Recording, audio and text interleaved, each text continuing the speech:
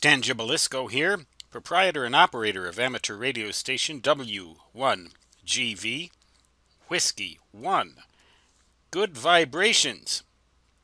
At your service to talk about elevation plane antenna radiation pattern plotting. That's what E-plane stands for.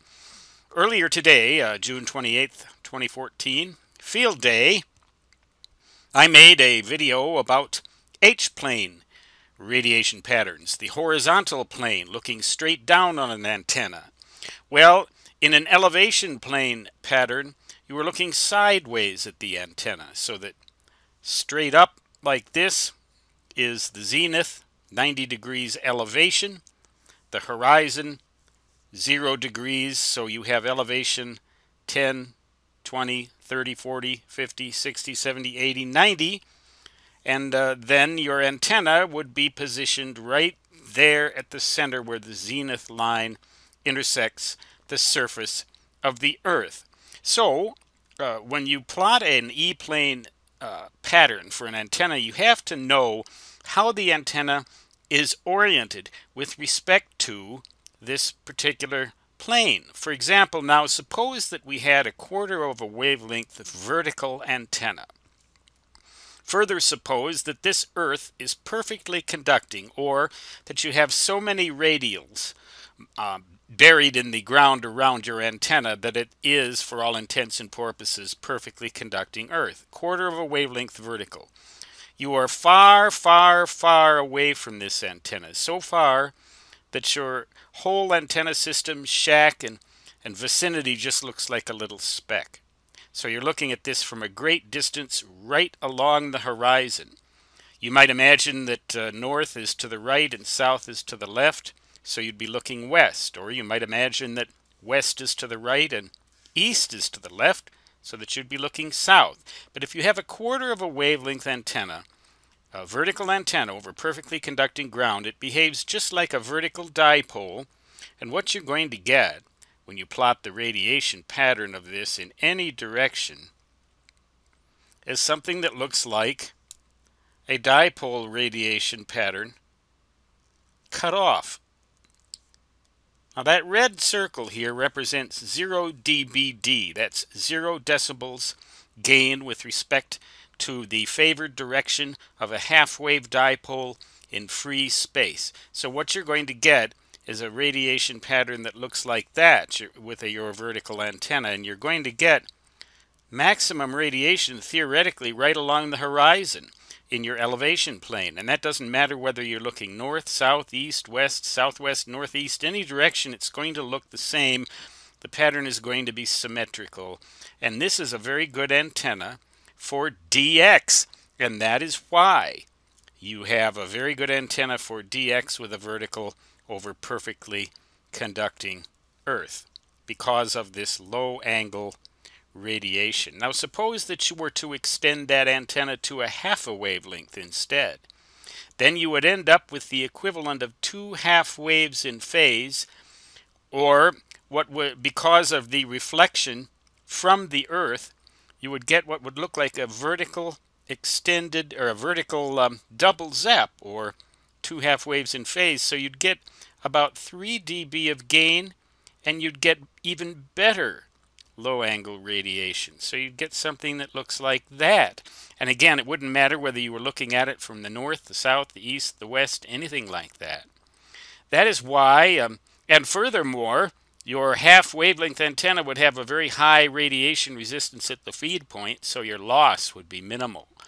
Now there have been some literature about extending that up to 5/8 of a wavelength and even getting maybe squeezing another dBd of gain out of that thing. But you get not only low angle radiation, but you also get a little bit of gain. So this is really a very good DX choice, a half or 5/8 wave vertical antenna with as many radials as you can manage mounted right on the Earth, or if you can manage to find a place with perfectly conducting Earth, there is no such place that I know of, so that's why you would need or want to install radials. Now other types of antennas, if they have a directional pattern that is not omnidirectional in the H-plane, then it's going to matter which E-plane you choose, what this pattern is going to look like.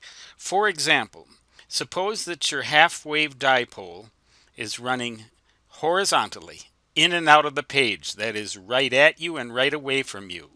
So the axis of the wire, which is straight and a half wavelength, is pointed right between your eyes. What are you going to see?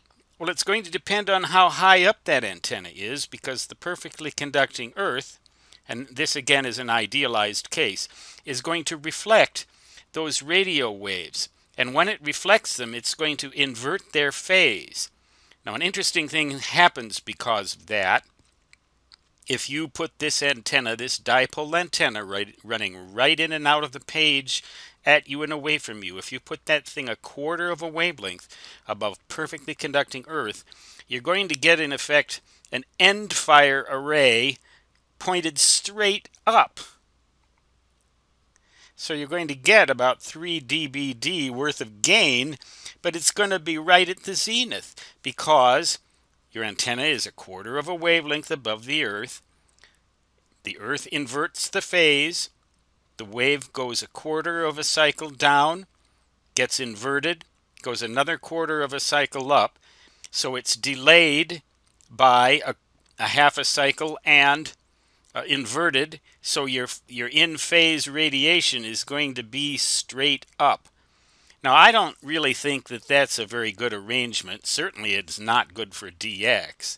If you want to work locally on low frequencies, relatively low, like 160 meters, if you want to work relatively close by, it might be all right, because you'll get very good high-angle radiation, and it'll come back down off of the ionosphere not too far away. And on 1.8 and 3.5 megahertz, you rarely observe any kind of skip zone.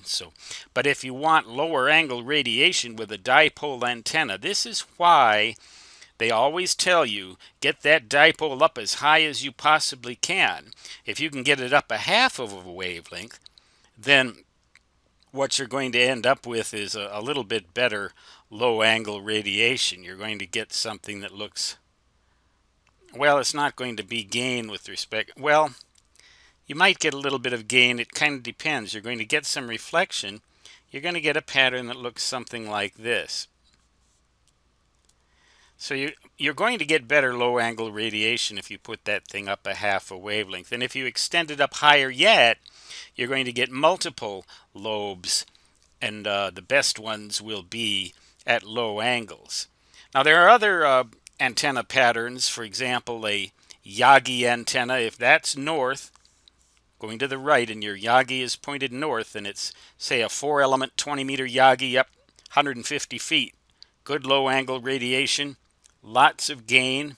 You're going to be able to work some good DX if you aim that antenna in the correct direction. Now, of course, Earth is not perfectly conducting, so that complicates all of this. It makes all of this much less precise. But that, in general, is the overview of what an E-plane pattern is. You're going to have to specify multiple E-planes to get a complete picture of what your antenna radiation pattern looks like in most cases, except for an omnidirectional horizontal plane antenna. Then it'll look the same from any direction. I hope that I haven't done more to confuse you here than to clarify things, but E stands for elevation, elevation plane coordinates. Why they don't call it V plane for vertical plane is something I'll never quite understand, because I think that's a better term for it. But in any event, this is W1GV Whiskey 1 Good Vibrations on Field Day 2014. Signing off for now. Maybe I'll check out the contest. So long.